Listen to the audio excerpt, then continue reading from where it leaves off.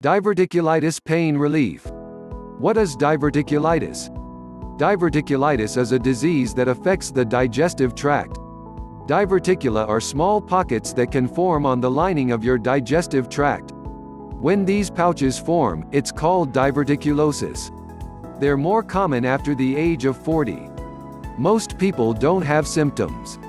Straining from constipation can cause these pouches to form.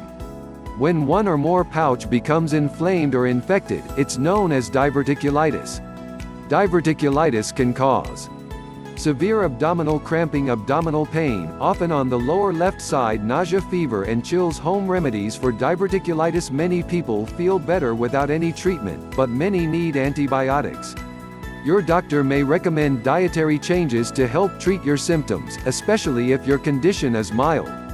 There are other home remedies for diverticulitis that may help as well. Liquid diet. For an acute episode of diverticulitis, your doctor may recommend a liquid diet.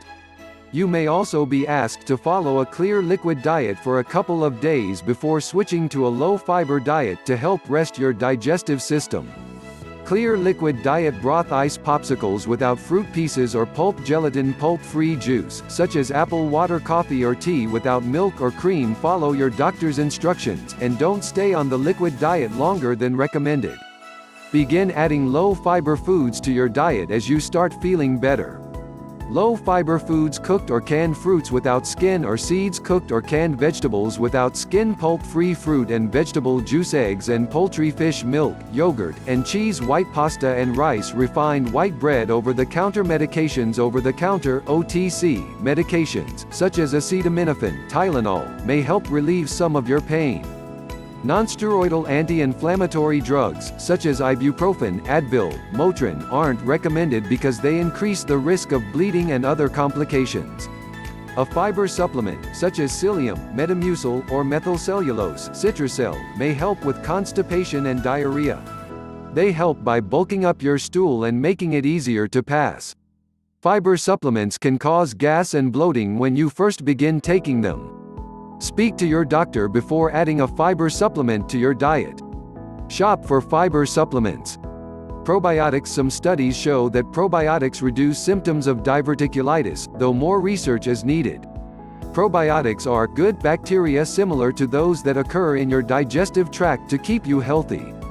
They're available OTC in capsule, tablet, and powder form. They're also found in some foods, such as yogurt and fermented vegetables. There are different types of probiotics and each has different strains. Strains of the bacteria, mainly Lactobacillus casei, appear to be the most effective according to research. Shop for probiotics. High-fiber diet. The American Gastroenterological Association suggests that people with a history of acute diverticulitis eat a diet rich in fiber or add a fiber supplement to their diet.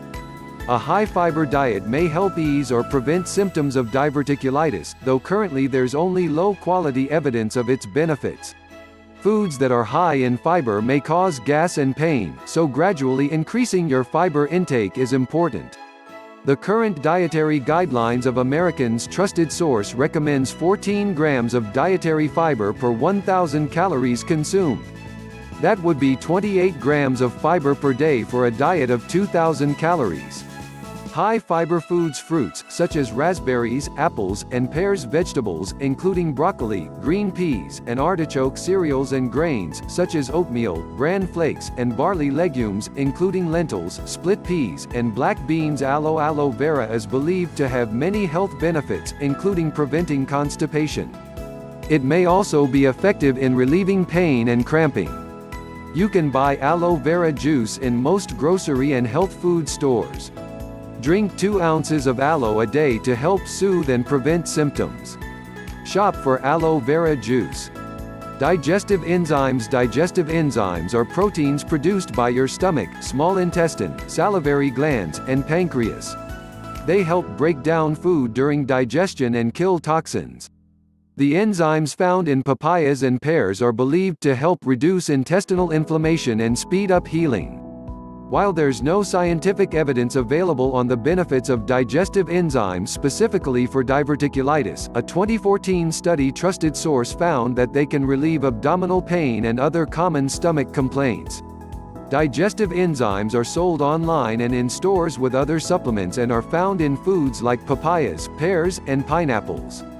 Shop for digestive enzymes. Herbs. Some herbs have been shown to be effective in reducing inflammation and fighting infection. Some herbs that may be helpful for diverticulitis include garlic.